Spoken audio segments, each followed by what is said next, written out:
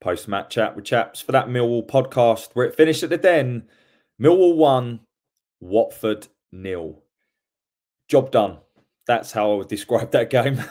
It certainly wasn't the best watch. It probably wasn't the best performance from us, if I'm being honest. But all that matters is that we got 3 points. And I will take performances like that. I will take fluke goals. I'll take own goals. I really don't care. As long as we continue to win games and we keep this club in the league, that is literally all I care about. Other than the fact it was Super Neil Harris's second come in, 2 wins from his opening 2 games, by the way.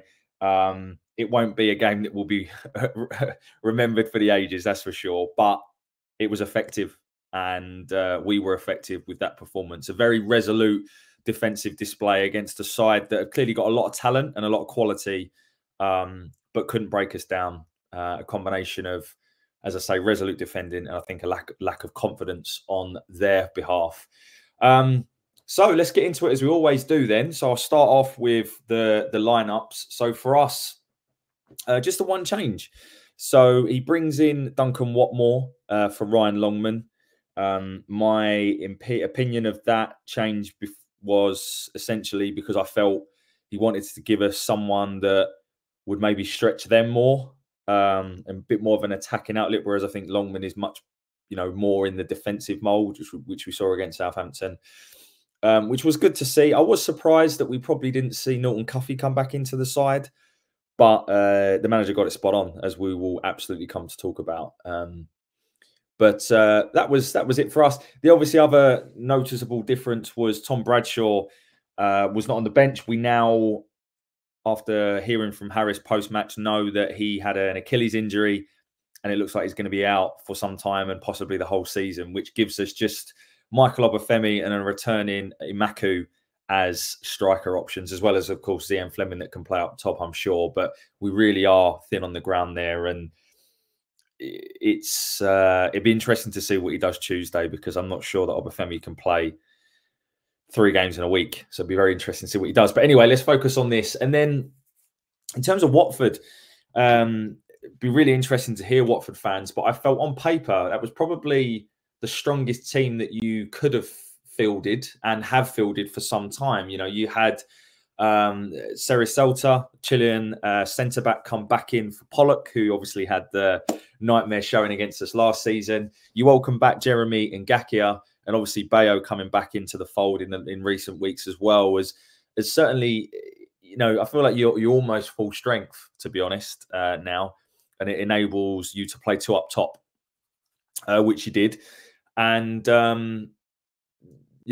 my key takeout for you is that you do look like you're lacking in confidence, and I think that there's a lot of quality in your team, but you just couldn't break us down, unfortunately. And once we got that early goal, we did what a Neil Harris side does best at the Den, and that is shut up shop.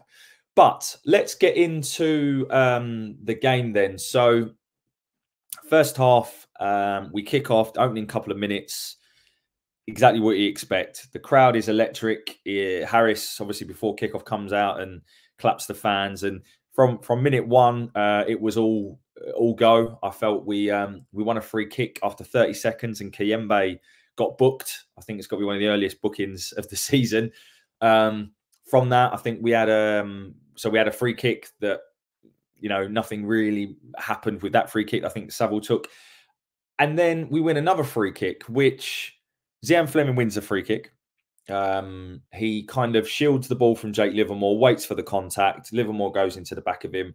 It is a foul in modern football. And then Fleming lines up the shot from 30, 35 yards out. It's a long way. And,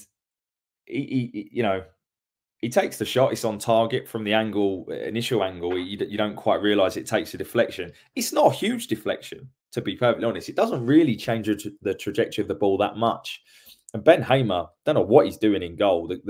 If that was Sarkic, we'd all be absolutely furious with that. And it's in the back of the net. We're 1-0 up, 3 minutes gone. Very similar to Southampton, taking an early lead. The Den erupts. Zian Fleming gives it his signature double bicep celebration, and it's the best start we could have hoped for. Gifted a goal, but at the end of the day, if you don't win the free kick and then you don't take the free kick and get it on target, these things don't happen. So sometimes you make your own luck. And then in reality, other than one other chance that I recall from Duncan Watmore, which we will talk about, from that minute onwards, it was basically one-way traffic. Watford ended up with 65% possession, so not quite the 80 that Southampton had. But the thing is that was their highest possession for some considerable amount of time, by the way. And the game was basically defense versus attack for the rest of it, in reality. I'll go through some of the chances that they had. So Bayo hit the side netting after we switched off from a short throw that they took. Asprilla had a shot from the edge of the area that was fairly comfortable for Sarkic. After I think Saville won the ball back and then gave it away, or Honeyman did, I can't remember. We did that quite a lot in the first half. We would win the ball back and then give it away. And I think that was just down to, well, probably the amount of pressure they were putting us under and nerves. And then Wesley Hoyt had a free kick that sailed over the bar. That was all I note from their side in the first half. We had the other, in my opinion, the other most clear-cut chance of the game, which was where, again, just a long pump forward from Sarkic. Hoyt and the right back, was it Ngakia? I can't recall. Just don't really deal with it. Then Hamer comes running out. Again, they don't deal with it. The ball ends up then sort of going towards goal, but not on target. But I don't know if it's the wind or whatever, but the ball seems to just run away from Watmore. Initially, I thought Watmore was slow to react, but I don't think he was. And then Watmore does reach the ball first, and he strikes it against the foot of the post. I think Hoyt, or was it Saracelta at that point, would have covered it, in fairness. I don't think it was going to go in. But that was definitely the most clear-cut chance in the first half, other than, of course, our goal. Second half, I felt that on about 50-55, the atmosphere did start to get a little bit nervy. I felt the atmosphere overall was good. I've seen a lot of videos, and maybe it depends where you sit, saying it was outstanding. I personally don't think it was, but that was just maybe where I was sitting. It went up and down, but you could tell there was a lot of nerves in the crowd, and that's bound to happen. At the end of the day, with backs against the wall, defending 1-0 lead, knowing that every other team around us is winning again, it's going to obviously the odd monk chant to keep the boys going. And I'm going to talk a little bit about some of the leadership I saw on the pitch and how the crowd definitely fed off moments like that. And that's what a Millwall crowd does. When we see these things, these tackles flying in, this is what gets us off our seats. So. And I feel like Harris, one of the things he has done, he has been able to teach the players in a very short space of time, especially those players that haven't seen that side of the den before, how to get that reaction from us. But I sidetracked there. I felt after sort of 50-55 minutes, we're starting to get nervy. You could see we were getting tired. We do make the change for Duncan Watmore initially, and just to try and keep some fresh legs on the pitch. We do end up making quite a few substitutions to keep things ticking over. Obviously, the most noticeable two were Ryan Longman and Brooke Norton-Cuffy. Obafemi and Watmore definitely starting to tire for sure. The biggest chances that they had in the second half, there was one where Jamal Lewis does well to get down the left-hand side. I mean, Jamal Lewis, I'm sure he went to Newcastle for £10 million. Good fullback, in fairness. Gets to the byline, cuts it back to Bayo, but Tanganga goes with him all the way, and Bayo's shot isn't on target. Kone, who came on, I believe, in the second half, had a shot over the bar. Livermore with a long-distance effort that was straight at Sarkic. And then there was some good defensive work from Leonard on Martins towards the end that prevented a real sort of goal-scoring opportunity. But in terms of chances and clear-cut chances, I listened to Valerian Ismail's post-match, and he basically, a lot of what he said I agreed with. It was defence versus attack for a lot of the game, but Watford didn't really create anything clear-cut. And by us getting the early goal, we were then able to sit, defend, soak up the pressure. And again, the mentality shift from this team is just outstanding, because we are able now. A few months ago, we would not have held on. We would not have held on against a side that had the, territorial dominance that they had. We wouldn't have held on. And that again just shows you how, in a very short space of time, the mentality shift of this group is phenomenal. And whilst, I don't think the performance was amazing yesterday, we got the job done, and that's literally all that matters. I couldn't care less if that's how we play for between now and the end of the season. We just need to pick up wins. And obviously, with every other team winning around us, it's going to be a high tide this season for sure. It's not going to be, I think we probably talked about sort of 45 points being enough, but I'm not so sure it is, to be honest now. I think it's going to be closer to 50, given all the results yesterday. QPR winning at Leicester. I mean, who saw that coming? I suppose people will say the same about us at Southampton, although Leicester's form has started to dip. Huddersfield getting a draw with Leeds. Stoke beating Borough. Southampton did us a favour by bringing Birmingham back into the fold with a late winner there. But we'll talk more about that a little bit later on. But I think overall, we just got the job done. I think there is nothing more I like than seeing at the end there where we break, but Honeyman takes the ball into the corner, and then the eruptions of when we won that first corner, and then we won it again with Fleming, and he's fist pumping the crowd. That there is what unites the club, and that is what sees these players over the line with little things like that. It was superb game management at the end there, which we have failed to do so many times this season. And one of the talking points I want to go on to now is just the leadership across the pitch, which I've not said for a long time. I've got some notes here, but twice in the first half, I see Saville absolutely berating other players. I think one time he berated Leonard, another time he berated Watmore. Love it. Absolutely love it. He's on the pitch. He's our skipper. He threw his body on the line on 10 minutes to block a shot, which I think caught him in the knackers. You got Fleming celebrating and fist pumping the fans, winning a corner. Cooper had, I think, 15 first contacts, winning, almost every header until Rajovic come on anyway. You had Leonard shepherding the ball out of play when he was already beaten by their winger. Then you've got the foul that he gave away in the booking for their free kick right at the death. He got it wrong, but he just went steaming into a player. We love to see that. Honeyman, we're going to talk a lot about Honeyman because he was my man of the match. He chased everything, absolutely everything. You've then got Harris. If you watch him on the sidelines, he's constantly applauding the players, keeping them motivated, shouting them. He's in their ear constantly. And that is the game management and the leadership you need across this group to get us over the finishing line against teams like we're playing. I'm now going to flick up something on screen now. So, and what this basically is, it's very similar to what I talked about in the last post-match. And this is defensive action. So this is tackles, this is interceptions, it's blocks, it's clearances, it's anything that's classed as a defensive action. So for Southampton and for Southampton and yesterday against Watford, 107 defensive actions in both games, which is 55% up on the two games previously, which was Sheffield Wednesday and Ipswich at home. So we know that bit. Now you can see who made them up. So you can see there that George Honeyman, despite technically playing as a winger, had 21% of all defensive actions. He was outstanding. The amount of tackles that he won yesterday from tracking back, he was phenomenal.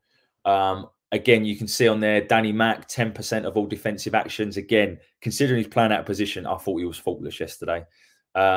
Saville, 13%. Mitchell, 12%. Cooper and Tanganga, 8% each. But it's just to show you the effort levels that are being given by these players. They are just taking it to another level. I wish, this is all Opta stats, by the way. For those of you, sort of everything I'm going to share is based on Opta stats. The one stat I can't get, which I'm desperate to see because I think it'd be really interesting comparison, is the running stats.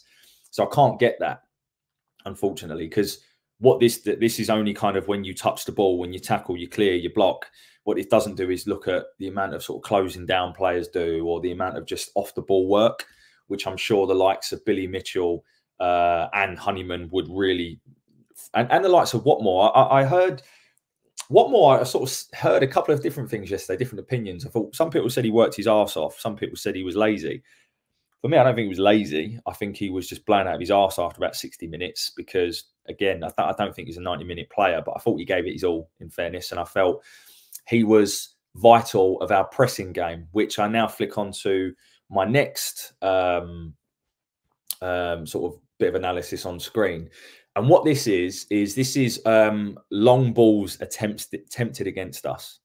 So what you can see there is there's been a significant increase in the amount of long balls attempted against us since Harris has come in. Now, of course, Watford and Southampton had loads more passes anyway, so they're a lot more possession. But what this does show me is that, have a think about it. Why when we play teams like Southampton and Watford, would they go for a long ball? And to me, that is because we're pressing them more. And I think that again, and that's why I wanted to highlight maybe the work that Watmore does. And I think Obafemi's getting there. And Harris alluded to it. He said in the post-match, like, he wants Obafemi to kind of play the Millwall way. And what he's saying is he's running and hassling. And I felt he had his best game in the Millwall shirt yesterday, running the channels and various different things. But to me, the fact that teams are playing longer balls against us is all down because we're forcing them to. They can't find the nice little short pass. You know, they're having to play slightly longer balls, which again goes down to effort levels. So this is kind of one of the closest stats I can get to trying to look at how much work rate we're putting in, because that's kind of what I'm trying to, with both of these sort of tables, that's what I'm trying to get to. I'm trying to ultimately show that the effort levels of these players is just absolutely through the roof. And if I'm honest, I don't think we actually have an 11 that is capable in terms of quality to compete with the likes of Watford. And I'm sure that will probably it will trigger a few people in here. But I do think when you've got teams like Watford that are mid-table sides in the Championship, that just shows you where this league is now. And for us to compete in this league, especially with the resources we have at the moment, I don't think we can win many games based on just being a better team than the other side.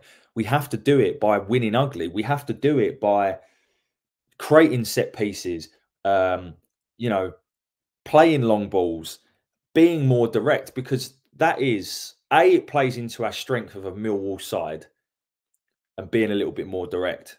But B, that is our strength. We are clearly under Harris, a very well organised and drilled side.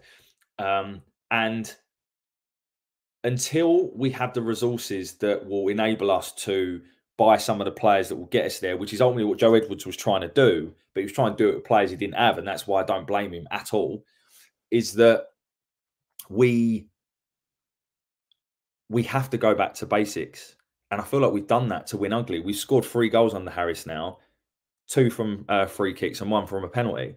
You know, I do have a concern about scoring goals from open play, and I'm going to flick up another thing in a moment. But the concern I have is, whilst yesterday was great, and I'll take it until the end of the season, can we sustain that?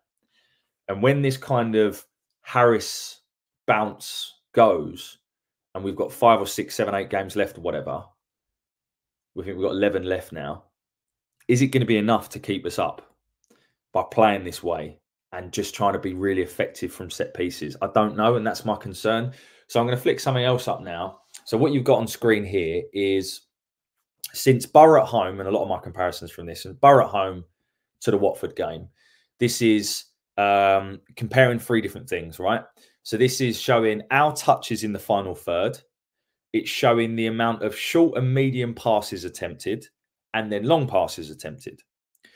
And short, medium pass, by the way, is anything under 30 yards. Long passes is 30 yards plus. So for those of you that are listening to this on a podcast, and I'm basically comparing Edwards from Borough to Sheffield Wednesday and then, of course, Harris with his 2 games. What this shows us is that there has been a 40% decrease of touches in the final third, which is what I'm saying about how long can this last for? Because whilst it's great, it's effective, I'm not so sure it's always sustainable. And whether you get to the final third with short or long passes, it doesn't matter. It's very difficult to score goals if you're not touching the ball in the final third. So that is a concerning stat, I think. What you're then seeing is how Harris, in a very short period of time, has changed our playing style fundamentally. So what we're looking at here is short, medium passes attempted, long passes attempted. So short, medium pass attempted, we've had a 50% drop-off under Harris versus Edwards. Now, some of that year is because we're playing teams like Southampton and Watford, where we're giving them the ball. Be interesting to see what we do against Birmingham at home. Will we still do that or not? Don't know. But a 50% drop-off in passes attempted that's short and medium, but only a 28% drop-off in long passes. So again, what this tells me is we are going more direct. And we're going more direct, and it is being effective, but we are not going to create chances if we're not touching the ball in the final third. And that's the bit I want to make. I don't want to take the gloss off yesterday. Harris is doing a phenomenal job. He is the right man to keep us up. And I trust he will do everything in his power to do so. All I'm trying to highlight is, actually, if you take a step back and you look at the performance yesterday, I don't think it was that great. It was superb from a defensive perspective. But I do struggle to see where we're going to score goals from and goals from open play. That's all I'm trying to highlight here. With some of these stats. So I think honestly, and again, this might trigger some people, but I felt that yesterday was a very Gary Rowett performance, but just with a bit more fight and passion that ultimately comes from Neil Harris and the club as a whole being united. And that is what you're going to get from Neil Harris. You know, even the season that we finished 1 place above the relegation zone, which was our second season back in the Championship. Neil Harris had a 30% win record at home, which is a lot better than where we are now. The season before, where we finished, I think, 7th or 8th, he had a 52% win record at home. This is what Harris can give you. He is able to get, it was always the away form if you cast your mind back, but he is able to get these teams up to beat teams that ultimately have better resources. And that's, as I say, that's absolutely fine. But I think a big test will be when we come against sides like Birmingham at home, and then how we choose a style to play, because we're not going to be able to just park park two banks of 4 and just defend against these sides, because we are going to have to take them to take the game to them. So that's all I wanted to kind of mention on that. And I think, you know, overall, I'm absolutely buzzing with the result yesterday. I don't want some of the things I've said to come across negative. I'm just calling it as I see it. And I think what's frustrating is every other team seems to be bloody winning as well. You know, it's absolutely bonkers how there's only 6 points between 12th and 22nd in the Championship. And this is why it is the most competitive league in the league, despite the riches that some clubs have and the benefit and resources they have. Whilst we haven't necessarily moved away from the bottom 3 that much with the 2 wins, we have pulled other teams back in. So the likes of Plymouth, Blackburn and Birmingham, 2 of which we play in the next 3 games, I think are now all involved in a dogfight. And I think if we can go unbeaten against Birmingham and Blackburn, I think we'll be in really good position with just 9 games to go.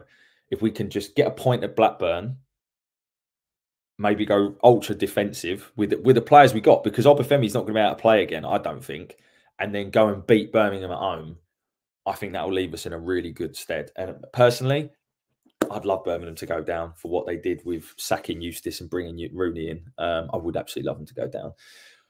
But it's going to be tough. I think so. Overall, look, what I would say is yesterday was great to see Harris back. The atmosphere overall was pretty good. It's got a bit nervy at times. It was backs to the wall stuff, but we beat a very good side. All right, they're lacking in confidence, didn't create too many clear-cut chances, but they got a lot of quality. And we beat a very good side. 2 wins from 2 for Neil Harris. My only concern is how long we can keep this up for. I'm not so sure we can sustain it, especially with the threadbare squad, particularly up top, that we've got for many more games. So we've got to also find a way of, against other teams that have less possession, of being more effective and getting more touches in the final third. That's kind of how I'd summarise it. For Watford fans listening to this, I think, as I say, good side, lots of obvious quality. I'm just not so sure that they want it enough, if I'm being honest. And listening to Emmanuel Dennis's interview after the match, I think, you know, if one of Millwall players had come out and spoke about how he did, I think there would be there'd be wars. So there we go. I'm going to do a few sort of player ratings. I'm going to call some players out. So my man of the match yesterday was George Honeyman. I thought he was outstanding. As I already said, most defensive actions, considering he's playing further up the field. He ran, he chased everything. I'd love to see running stats. I thought he was absolutely fantastic, and he just epitomised everything yesterday. He gave everything, and I thought he was brilliant. I thought Sarkic, so starting from the back, I thought Sarkic was good. He did everything he needed to. A couple of times in the first half, he came out and made his presence known. I thought he was good overall. I thought Danny Mack, again, second game, I think he was faultless. Playing out of position against really tricky wingers, I thought he was excellent. And it's only going to give him more confidence. So I'm really pleased for Danny. And he was a close runner-up.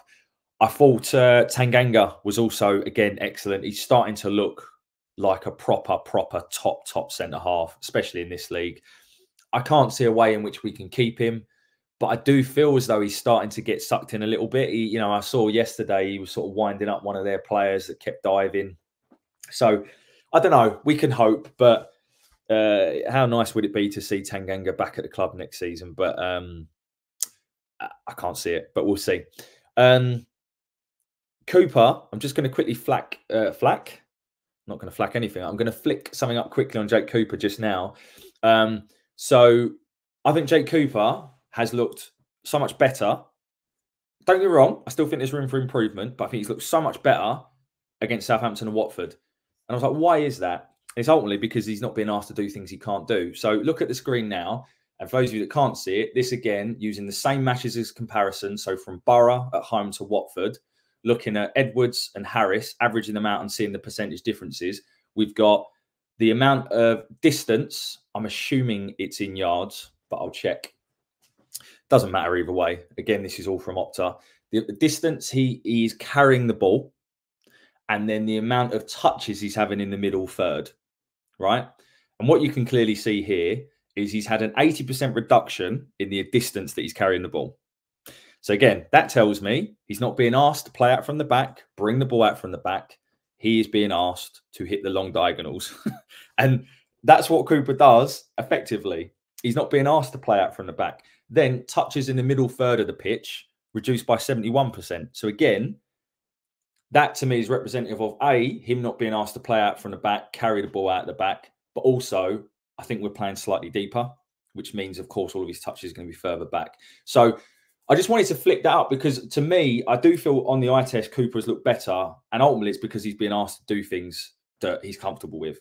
And whether that's right or wrong in terms of the long-term success of the football club, ultimately, what is vital is for the long-term success of the football club is staying in this league. And to stay in this league, that's what you need to get Jake Cooper to do.